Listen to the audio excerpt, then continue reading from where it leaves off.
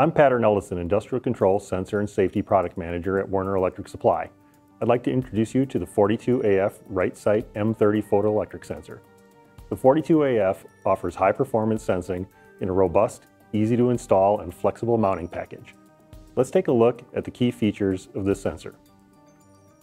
The RightSight M30 sensors have either a universal 30mm nose or 18mm base mount, which helps make your installation and replacement up to 50% faster than other mounting methods with minimal or no tools.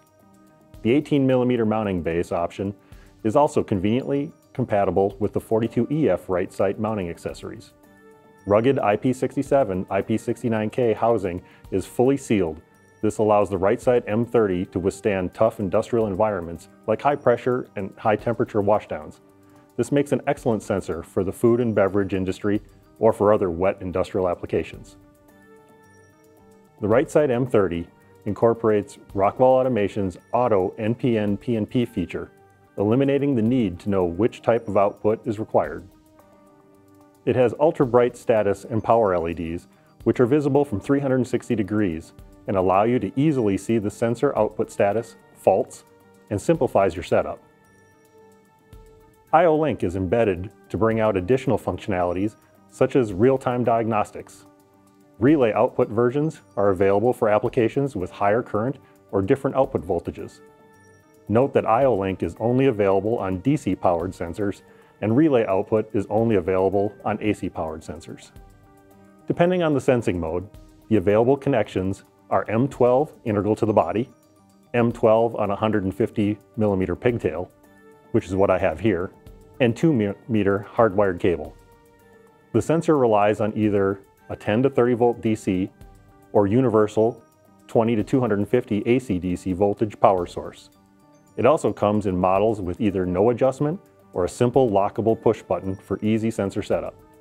This minimizes sensor tampering once the setup is complete.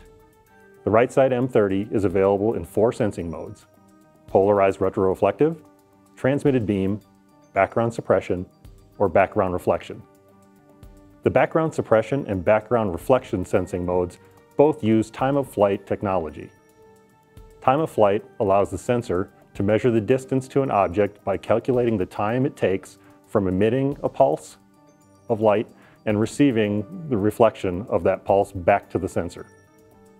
Where a regular sensor depends on the intensity of the light reflected, which is impacted by color, surface shine, and texture, time-of-flight is only concerned with the time in which the reflection occurred.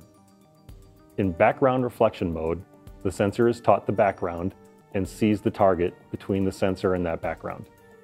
This is best used when the background is stable and the target is moving.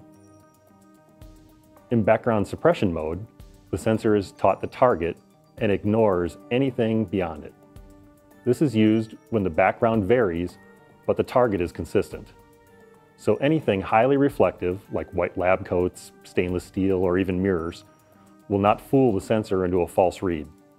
It's really all about the math calculation of time and distance to the target. If the reflection takes too long, it will be ignored. If you'd like to learn how to teach, configure, set up the 42AF RightSight M30 Photoelectric sensor or other Rockwell Automation sensors, visit the How-To section of our Werner Electric Supply YouTube channel. Contact your Werner Electric Supply account representative to learn more about the industrial products and solutions we offer.